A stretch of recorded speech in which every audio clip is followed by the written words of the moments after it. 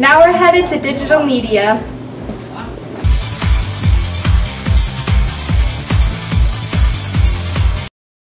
Let's meet a digital media teacher, Miss Morrow. Digital media is the creative side of computers. So we have an entry-level class for 9th graders, freshmen, at all 3 high schools, not just at the Career Center. And then we also offer advanced classes in filmmaking, graphic design, and web design.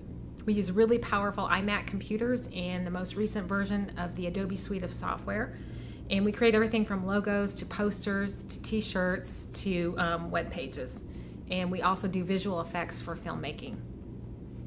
So we offer dual credit in all of our courses, so students can earn college credit as well as high school credit.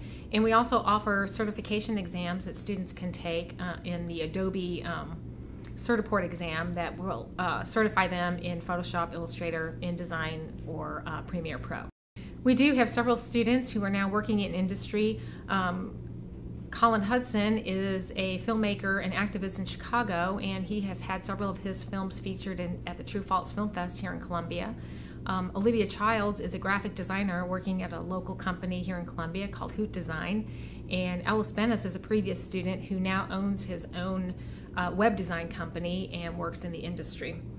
I think they enjoy the freedom to apply what they've learned and apply that with their creativity to create their projects, and they have a lot of freedom and as far as choice on their topics, their themes for whatever it is that they're creating, whether it be a film, a music video, a magazine cover, a poster, a logo, a t-shirt.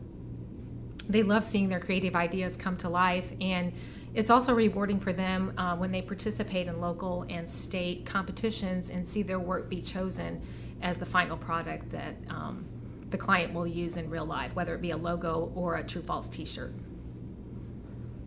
Digital media, you'll get to create music videos.